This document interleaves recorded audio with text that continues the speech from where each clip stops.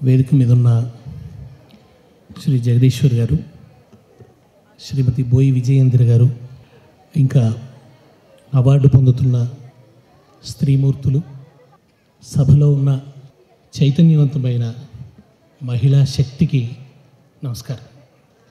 ఇవాళ ఈ ఉజ్వలమైన, ఉదాత్తమైన, గౌరవప్రదమైన ఈ గొప్ప సందర్భం ఏర్పడడానికి కారణం గౌరవ ముఖ్యమంత్రి కేసీఆర్ గారు. ఆయన ఆలోచన మహిళా దినోత్సవం సందర్భంగా తెలంగాణలోని మహిళా శక్తిని మనం గొప్పగా గౌరవించుకోవాలి అని చెప్పి విభిన్న రంగాల్లో విశిష్టమైనటువంటి సేవలు చేసినటువంటి మహిళలందరినీ కూడా మనం అవార్డుల ద్వారా సత్కరిద్దాం అని అన్నప్పుడు అన్ని రంగాల్లోనూ గొప్ప సేవలు చేసిన వాళ్ళకి ఇవ్వండి, అవార్డులు ఇవ్వండి. ఆ అవార్డు ఏదో ఆషామాషిగా ఉండకూడదు, ₹1,00,000 అవార్డు ఇవ్వండి అని చెప్పాడు ఆయన. ₹1,00,000 మొత్తంతో చాలా గొప్పగా వాళ్ళని గౌరవించాలి. ఇది ప్రతి ఏటా జరగాలని. ఇంతకుముందు లేదు, సమైక్య రాష్ట్రంలో ఈ ఆనవాయితీ లేదు. తెలంగాణ వచ్చిన తర్వాత తెలంగాణ ప్రభుత్వం మహిళల పట్ల తనకున్నటువంటి ఉన్నతమైనటువంటి గౌరవాన్ని ప్రకటిస్తూ మహిళా దినోత్సవాన్ని ఇంత ఘనంగా నిర్వహిస్తున్నది. మహిళా దినోత్సవం అనగానే మామూలుగా మనకు టీవీలలో చూస్తే సబ్బుల కంపెనీ వాళ్ళ మహిళా దినోత్సవం, పౌడర్ కంపెనీ వాళ్ళ మహిళా దినోత్సవం, లేదా మహిళలకి ముగ్గుల పోటీలు, మహిళలకి వంటల పోటీలు, ఇవి కనిపిస్తున్నాయి. వాళ్ళ మహిళా దినోత్సవాన్ని పూర్తిగా సంకుచితంగా మార్చేస్తున్నారు. అంటే ఏ పరిస్థితుల నుంచి అయితే మహిళలు బయటపడాలనుకుంటున్నారో మహిళా దినోత్సవం పేరిట అదే మహిళల గొప్పతనంగా చెప్తున్నారు. చాలామంది ఒక మాట గొప్పగా చెప్తుంటారు, అదేంటంటే ప్రతి పురుషుడి విజయం వెనుక ఒక మహిళ ఉంటుంది అని. అదేదో గొప్ప సూక్తి అయినట్టు చెప్తారు. పురుషుడి విజయాల వెనుక మహిళలు ఉండవలసిన పని లేదు. మహిళల విజయాలు మహిళలకు ఉండాలి, వాళ్ళ విజయాలు వాళ్ళకు ఉండాలి. వాళ్ళు విజయాలు సాధించాలి తప్ప పురుషులు విజయాలు సాధిస్తుంటే వాళ్ళ వెనక మహిళలు ఉండాల్సిన అగత్యం లేదు. మహిళలకు తమదైన విజయాలు ఉండాలి, మహిళలకి తమదైన అస్తిత్వం ఉండాలి, తమదైన ఉనికి ఉండాలి, తమవైన హక్కులు ఉండాలి. అన్నిటికీ మించి ప్రపంచంలో వాళ్లకు సమానత్వం ఉండాలి, సమానమైన గౌరవం ఉండాలి, సమానమైన ప్రాతినిధ్యం ఉండాలి, సమానమైన హక్కులు ఉండాలని చెప్పేదే ఈ మహిళా దినోత్సవం. మహిళా దినోత్సవం అంటే ఈ ఒక్కరోజు మహిళల్ని సత్కరించుకొని ముగిసింది, ఇంకా గొప్ప పని చేశామని అనుకోవటం కాదు. మహిళా దినోత్సవం సందర్భంగా మహిళల స్థాయి ఈ సమాజంలో ఎంత పెరిగింది, ఎంత ఎదిగింది ఈ సమాజం మహిళల విషయంలో, వాళ్ళని ఎంత సంస్కారంగా చూస్తున్నది, వాళ్ళ హక్కులు వాళ్ళకి ఏమాత్రం లభిస్తున్నాయి, నిజంగా వాళ్ళకి సమానత్వం అనేది మనం ఇవ్వగలుగుతున్నామా, ఏ స్థాయిలో ఉంది మహిళల స్వేచ్ఛ సమానత్వాలు అన్నది ఆలోచించుకోవడానికి, మననం చేసుకోవడానికి, మథనం చేసుకోవడానికి మహిళా దినోత్సవం. స్త్రీలు కూడా సాహసానికి గుర్తులు, స్త్రీలు కూడా విజయానికి గుర్తులు, స్త్రీలు అధికారానికి ప్రతీకలు. స్త్రీలకు సాధికారికత కావాలి, వాళ్ళకు కూడా సాధికారిత కావాలి, సమానమైన గౌరవం కావాలి. వాళ్ళ ప్రభుత్వం బేటీ బచావో అంటోంది, కానీ ఒలింపిక్స్లో ఒక బేటీ, మనకు ఒక్క గోల్డ్ మెడల్ కూడా రాకుంటే ఒక బేటీ, ఆమె బ్యాడ్మింటన్లో సిల్వర్ మెడల్ తెచ్చి బేటీనే హమారే దేశ్ కా ఇజ్జత్ బచాయా. మనం బేటీ బచావో అన్నాం, ఏక్ బేటీనే హమారే దేశ్ కా ఇజ్జత్ బచాయా. స్త్రీలంటే వీక్గా ఉంటారు, బలహీనలుగా ఉంటారు, ఇది పచ్చి అబద్ధం. మృగాలలో కూడా ఆడ మృగాలు చాలా శక్తివంతంగా ఉంటాయి, బలంగా ఉంటాయి, అవేమి బలహీనంగా ఉండవు, బ్రహ్మాండంగా పోరాడతాయి. అట్లనే గొప్పగా ఎక్సర్సైజ్ చేస్తే స్త్రీలు కూడా చాలా బలిష్ఠులుగానే తయారవుతారు. ఎక్సర్సైజ్ చేయని మగవాడు స్త్రీల కంటే బలహీనంగానే ఉంటారు. శ్రమ వల్లనే దేహం దృఢత్వం, మంచి ఆహారం, మంచి శ్రమ ఉంటే ఎవరి దేహం అయినా దృఢంగా ఉంటుంది. కరణం మల్లీశ్వరి పోయి రెజ్లింగ్లో బహుమతి తీసుకురాలేదా? బరువులెత్తే క్రీడలో ఆమె బ్రాంజ్ మెడల్ తీసుకొని వచ్చింది దేశానికి. మామూలు విషయమా? కరణం మల్లీశ్వరితో పురుషులు కూడా తలపడలేరు, అంత శక్తిమంతురాలు ఆమె.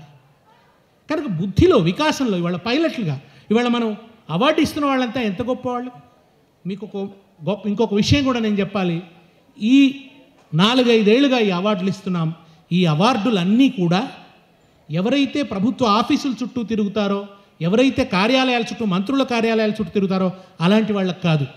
అట్టడుగు వర్గాల్లో ఉంటూ ప్రజలతో దగ్గరగా ఎవరు ఉంటున్నారో వాళ్ళకే మహిళా దినోత్సవం సందర్భంగా తెలంగాణ ప్రభుత్వం అవార్డులు ఇస్తూ వస్తుంది. అవార్డు వచ్చేంత వరకు వాళ్ళకి తెలియదు. అయ్యో మాకు అవార్డు వచ్చిందని వాళ్ళు ఆశ్చర్యపోతున్నారు.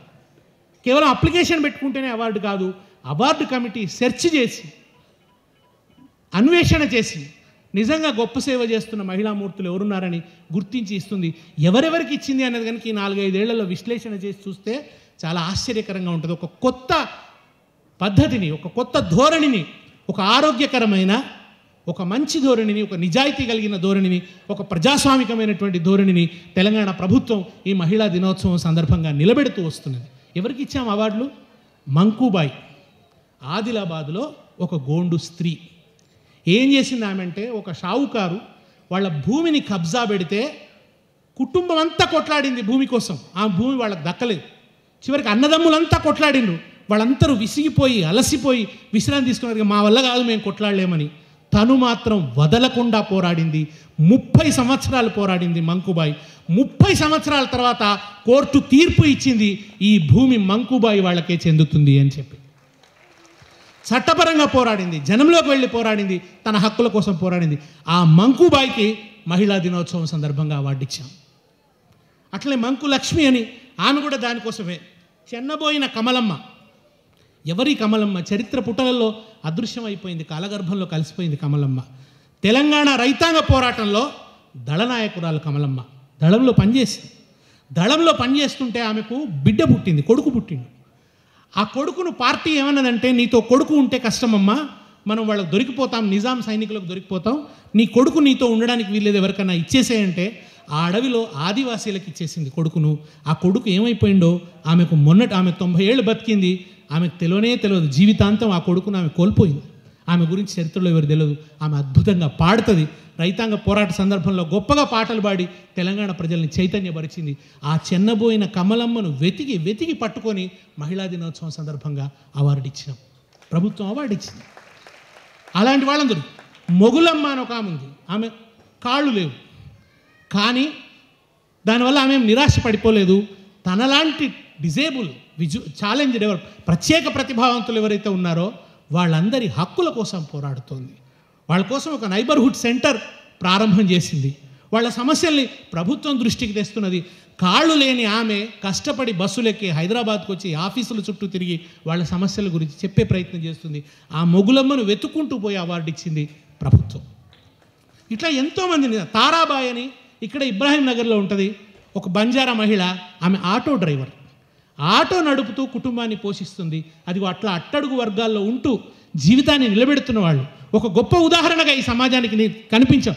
ఒక్క కలెక్టర్లు మాత్రమే కాదు, ఒక్క సినిమా యాక్టర్లు మాత్రమే కాదు, చాలా పెద్ద పెద్ద హోదాల్లో ఉన్న వాళ్ళే కాదు, సామాన్యులు కూడా గొప్ప సాహసాలు చేస్తారు. సామాన్యుల సాహసాలను గౌరవించాలి. వాళ్ళు ప్రదర్శిస్తున్న చైతన్యాన్ని గౌరవించాలి.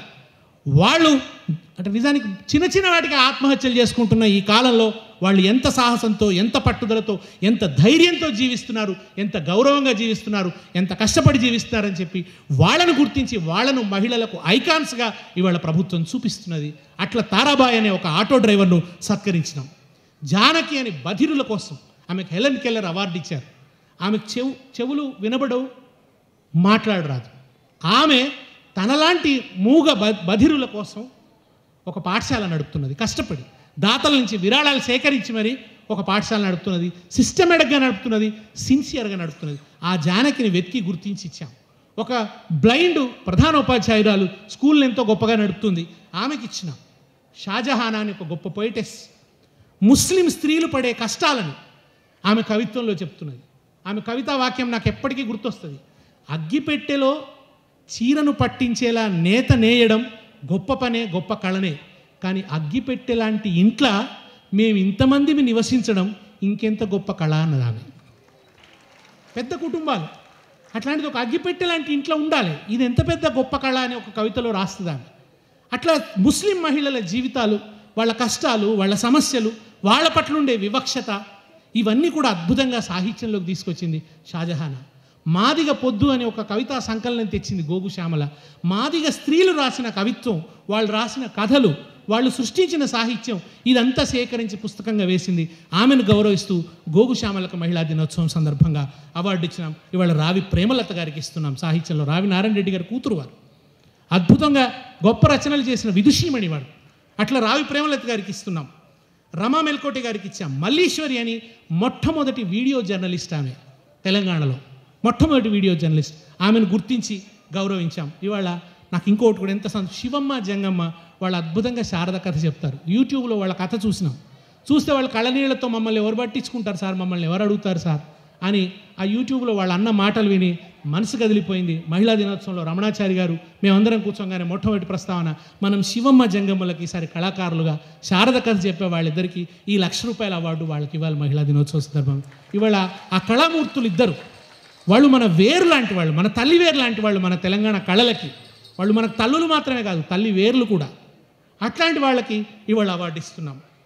సుద్దాల భారతి తెలంగాణ రైతాంగ పోరాట వారసత్వాన్ని సుద్దాల హనుమంతు నుంచి పుణికిపుచ్చుకున్నటువంటి ఆమె ఎంత అద్భుతంగా పాటలు పాడుతుందో, ఎన్ని గొప్ప పాటలు వచ్చినో, ఎంత చైతన్యాన్ని ఆమె నిర్మించిందో.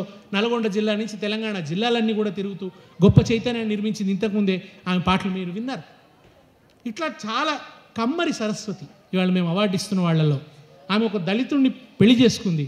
ఆమెను అందరూ బహిష్కరించారు, కుటుంబం చుట్టాలు అందరూ బహిష్కరించారు, నిరాశపడలేదు. ఇవాళ ఆమె మాన్యువల్ స్కావెంజర్స్, మలం ఎత్తిపోసేటువంటి వాళ్ళ హక్కుల కోసం పోరాడుతున్నది కమ్మరి సరస్వతి. ఆమెను వెతుక్కుంటూ వెళ్ళి నిజామాబాద్ జిల్లాలో ఉన్న ఆమె గురించి అన్వేషించి ఇవాళ ఆమెకు అవార్డు ఇచ్చాం. ఆమెకి ఈ రోజు వరకు తెలియదు అవార్డు వచ్చిందంటే ఆశ్చర్యపోయి ఇక్కడికి వచ్చి వాళ్ళ సంతోషంగా గౌరవంగా గర్వంగా ఆమె ఈ అవార్డును స్వీకరిస్తున్నది.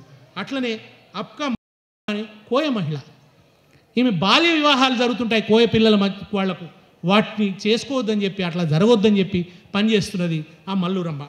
ఇంకా సేంద్రియ వ్యవసాయం మీద పనిచేస్తున్నది, మహిళా చైతన్యం కోసం పనిచేస్తున్నది.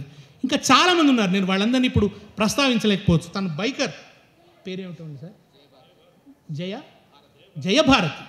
స్త్రీలంటే సాహసం అనడానికి జయభారతి గుర్తు. ఆమె ఎక్కడో మెకాక్ పర్వతం